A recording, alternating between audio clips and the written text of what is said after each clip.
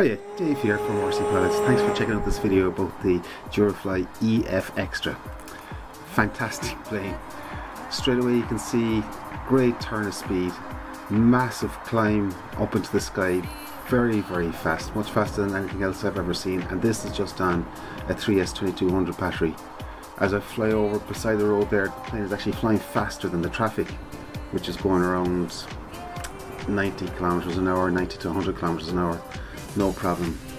This is, for a novice like me, this is a scary plane to fly. It moves very fast, diving towards the ground, aiming between the hedges. Things happen fast. I have the rates dialed way down to about 50%, and still things happen quite fast. But a brilliant buzz. Absolutely fab. She rolls endlessly, no problem, and that's on slow rates. Very responsive, and of course there's a fantastic buzzing sound as it flies past. It flies very fast and it also crashes very fast. Things get out of hand for me very quickly, just like here.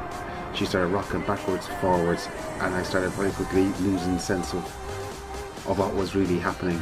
Nosedive to the ground, and on replay you can see I just about scraped back up from having an absolute disaster. Lucky there, but I've crashed plenty of other times, which is going to be a bit of a problem with this plane. You're likely to crash a lot and might be needing replacements, and it's something to bear in mind. Big crash there, smashed into the ground, smashed the fuselage into pieces. Managed to patch things up. I had some nylon hinges with me, stuck them onto the wings, some super glue, and took off again, and to my surprise it was back up, and within 10-20 seconds I was forgetting how easily I crashed it the last time. It really does give a great buzz, but it is not for the faint-hearted, and it just seems to be one of those planes that you sort of need to grab the controls.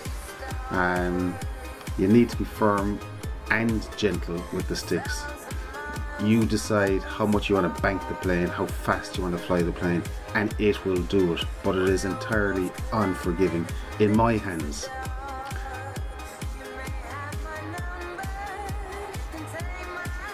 But it is addictive fun. This plane is the fastest plane I've had so far. As I said, this is just the 3S2200. The next flight that will be coming up in a short while is with the 4S. Just ran out of battery, it's gliding in.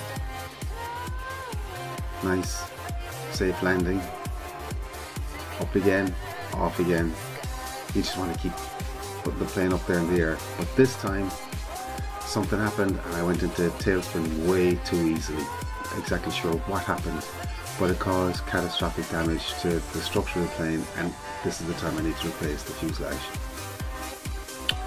Fairly easy swap out, and off we go again. Oh, it's just so crisp and responsive. I have no motivation in recommending this plane. I don't get anything by people buying this plane. I'm just reviewing it as an option for someone to consider. Anyone to consider except the beginner. This is not a beginner's plane. This isn't even your second plane. I think this needs to be your third or fourth plane. Here I was just flying too slowly again.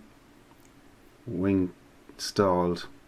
Lost lift. I tried to power out of it. It was just a bit too low to get away with it. So I chewed through another prop. I've gone through 4 or 5 so far. I have fuselage, damaged ailerons. I need to take this one back and glue it back together again. But I think it'll be okay to fly the next day. Would I recommend this plane? Absolutely. If you got the stones to fly it aggressively, knowing it could snap back at you at any minute. But it's a really fun plane. I've been delighted to be able to fly it. I hope you found this interesting, and please let me know in the comments what you think. Thank you.